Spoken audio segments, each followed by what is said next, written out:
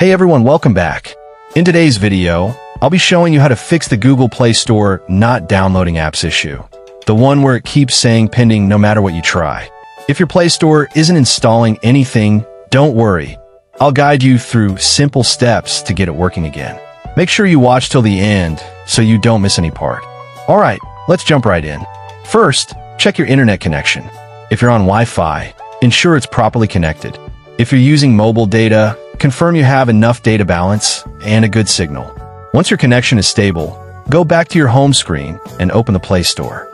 Now, tap your profile icon at the top right, then select Settings. From there, go to Network Preferences and tap App Download Preference. Choose over any network and hit OK to confirm. Next, go back to your phone settings. Scroll down and tap Apps or search for Apps or App Management in the search bar. In the list, find and open Google Play Store. Scroll down and tap Storage and Cache or Storage Usage. Then tap Clear Data and confirm by selecting Delete. Once done, go back and tap Force Stop, then confirm by pressing OK. Now, restart your phone.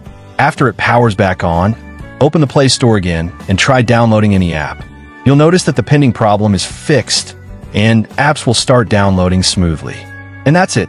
That's how you can easily fix the Play Store not downloading issue on any Android device. If this video helped you out, don't forget to like, comment, and subscribe for more quick tech fixes and mobile tips. Thanks for watching, and I'll see you in the next one.